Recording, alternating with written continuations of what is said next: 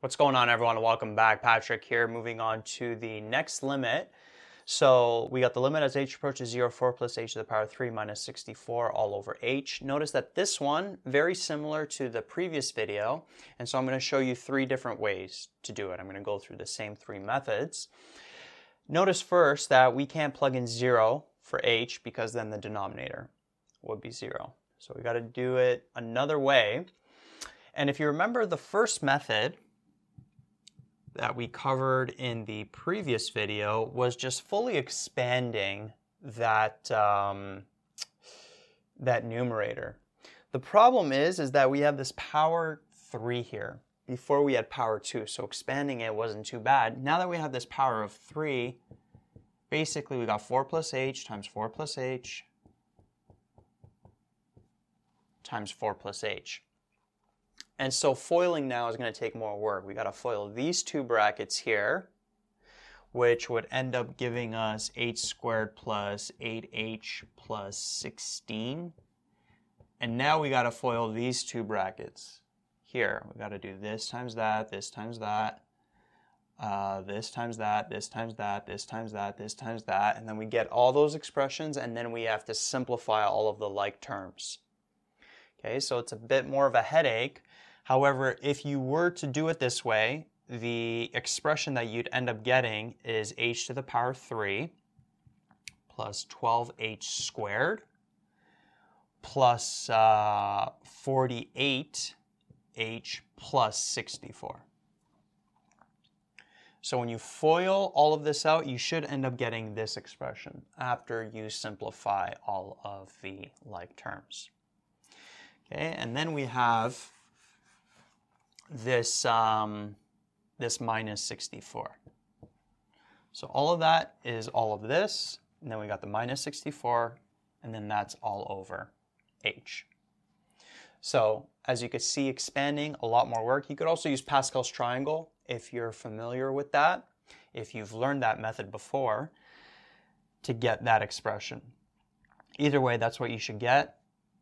Notice that the 64 minus 64 will cancel out. And now notice that all of the terms in the numerator are all in terms of h. We could factor out that h, so we'd have h squared plus 12h plus 48. This is going to be all over h. Notice those h's cancel out. We got rid of that h in the denominator, which is what we want to do. And now we could sub in 0 for h. This goes to 0, this goes to 0. We're just left with 48. And so 48 is the answer to this limit. So again, this is the first method, not my favorite method, especially when you start having higher exponents. I feel like it's going to start getting a lot more messy. Like, what if this was to the power of 4 or to the power of 6 or something like that, right? It starts getting pretty crazy if you want to expand. Now, method 2, which is actually my preferred method, takes work as well. No matter which method you do, you're going to have to do a lot of work, especially if you're dealing with higher exponents. But this is my preferred method. So notice that that numerator, that's a difference of cubes. And a difference of cubes in general, if you have a cubed minus b cubed, that's equal to what? A minus b times a squared plus ab plus b squared. That's the formula for a difference of cubes.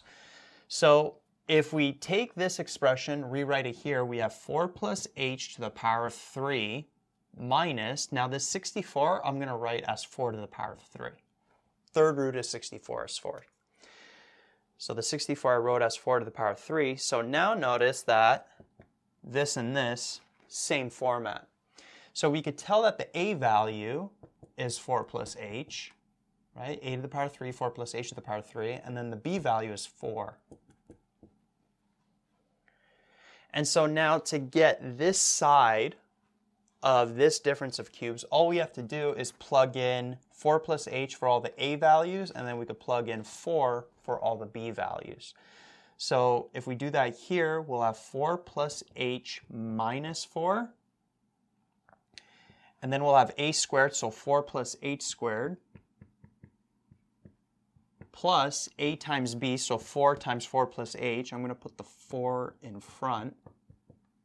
So this b value, I kind of switched the b and the a value, so it's like ba. ab, ba, same thing. And then b squared is 4 squared, which is just 16. So basically this here is equal to all of that. And so if I take that expression on the right side and I rewrite it here, we'll have 4 plus h minus 4 all over, or not all over, rather times 4 plus h squared plus 4 times 4 plus h plus 16. And this is going to be all over h. Now notice what happens. This 4 and minus 4, we can simplify these brackets. So those net out to 0, so we're just left with an h here in the bracket. Right? This bracket simplifies to just an h because the 4's cancel out. And then this second bracket, we can expand it, we can simplify it, but I would actually recommend just leaving it like this, because if you start expanding and you start simplifying, you start increasing your chances of making a mistake. And we don't have to expand all this, because remember what our goal is. Our goal is to get rid of this h in the denominator, so then we could sub in 0 for h. And notice that because this bracket turns into just an h, this bracket and that h cancel out. So now we got rid of that h in the denominator, and now we could plug in 0 for h. We don't have to simplify this. So if we do that, we'll have 4 plus 0, which is 4 squared, which is 16. Here we'll have 4 plus 0, so that bracket's going to be 4 times 4, that's 16. And then we have that 16 at the end. That ends up just being 48, which is the exact same answer that we got with the first method. So just remember, if you do this method, you don't have to simplify this bracket. You're just trying to get rid of that h in the denominator, and you can just do that by simplifying this bracket, which is a lot easier to simplify. Okay, so that was the second method. Again, that method is my preferred method. Third method, this one's a little bit more complex. You could do a change of variable on this. So if we let a equal 4 plus h, so notice that we're going to sub in a for that expression in the bracket.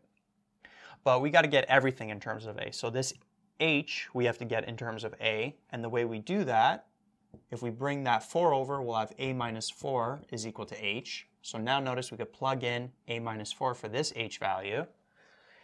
And then we also have to sub in something for this h approaching 0. Notice that as h approaches 0 here, a is going to approach 4. And so now we could take this and sub it in for that h approaching 0. And now notice we're going to have a new limit all in terms of a. So we'll have the limit as a approaches 4 of a to the power of 3 minus 64 all over a minus 4. And now this just becomes a regular factoring type of limit. So this limit and this limit are going to give you the exact same answer. So they're the same limit. And so a to the power of 3 minus 64, that is a difference of cubes. When you factor that, that'll be a minus 4, and then the other bracket will be a squared plus 4a plus 16 all over a minus 4. Notice that this and this cancel out, and now we could plug in 4 for all the a's. We'd have 16 plus 16 plus 16, which again gives us 48. Right, so 3 different methods to do it. Answer is 48. My preferred method is number